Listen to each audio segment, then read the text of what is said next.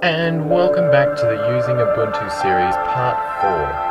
Now today I'm going to look at more advanced applications and how to install them, how to get them going, and what makes these applications better than the ones that come pre-installed on Ubuntu. Now, the applications that I'm going to describe today are ones that are all available through the Ubuntu Software Center. So I'm not going to cover the installation because I'm sure most of you are familiar with how to install applications through the Ubuntu Software Center. But basically you just search for the key term that I'll bring up for each application, hit the install button and you're away. No worries at all. Okay, let's start out with graphics. Now I've installed GIMP. Now GIMP is an advanced image editor that's raster based, and most people compare it to the open source equivalent to Photoshop. The only thing that holds GIMP back as far as functionality with Photoshop is that it doesn't support all of Photoshop's plugins.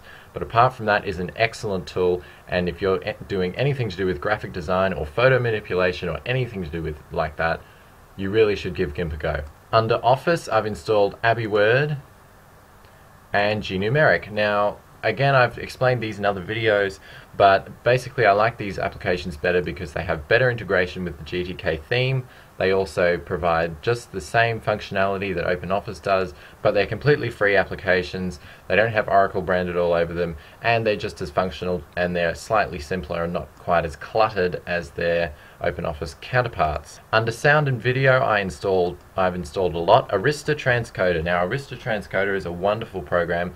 Basically what it does is you can put a source here, like such as a DVD or a file, or your integrated webcam, and it'll convert that video file into a certain format suitable for either your computer, a DVD player, Nokia N series, Sony PlayStation Portable, Sony PS3, web browser, Apple iPhone, iPad, etc, etc, etc. It's absolutely marvelous.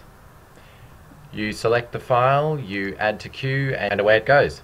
Also under Sound and Video, I've installed Audacity, and now Audacity is an advanced audio editor, and anybody who does any sort of audio work would probably be already familiar with Audacity, as it is available on Mac and PC. Also, I've installed the Banshee media player. Now Banshee is quite an advanced media management.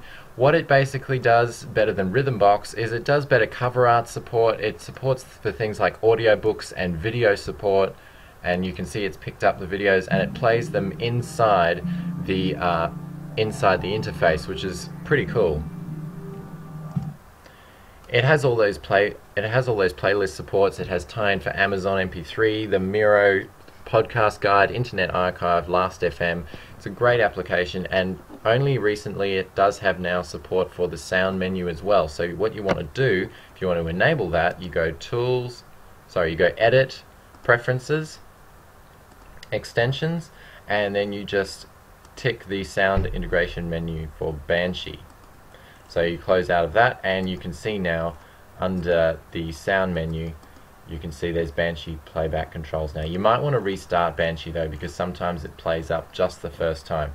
So Banshee is a wonderful application. You can see the artwork here. You can select multiple albums and shuffle them, play through them. I just find it an easier interface to understand. I'd say it's more similar to something like iTunes, and I think people might get along with it a bit easier. It also has very smart import management.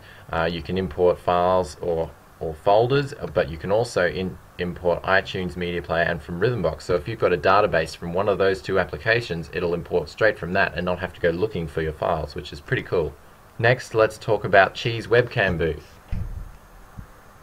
Now, this is a fantastic application. You can apply effects, and it's much like the iPhoto Booth for Mac. So, also you'll want to install OpenShot Video Editor. Now OpenShot Video Editor is a very competitive video editor, and I would compare it to iMovie for the Mac, which is saying something because it's much more powerful than the Windows Movie Maker. It can do advanced effects such as chroma key.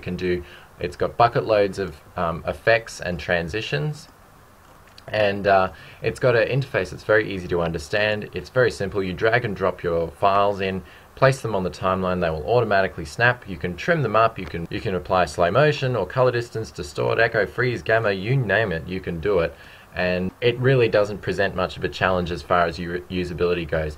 It has many render profiles. You can render to DVD device or the web, and under web it does have support for YouTube high definition, which is wonderful. I can't recommend OpenShot enough, and I think it's an essential for every modern desktop. And that just about covers the basics. Also, I would recommend that you install a different web browser. Now, I think Firefox is great, and I think most people think Firefox is great, but if you want a browser that's slightly faster and it's a bit more into the future, then you're looking at Chromium web browser. Chromium web browser is the open source equivalent to Chrome, which is where the Google Chrome project comes from. So if you go into the Software Center and install the Chromium web browser, you'll get a slightly faster internet experience, and it ties in better with HTML5 and things like that. That's until Firefox 4 comes along and blows our pants off. So yeah, that's pretty much it.